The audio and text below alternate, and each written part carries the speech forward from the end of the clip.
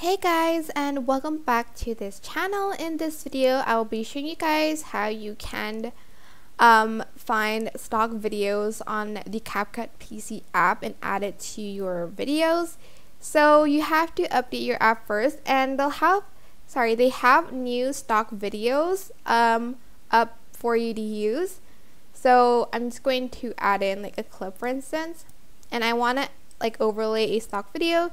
Go to library, and as you can see, they have like so many stock videos now, and I think you can try to find the one that you want, I think. So like nature, oh my gosh, they have so much now. Like you can even find photos or videos by the type and the orientation. Let me like try green screen.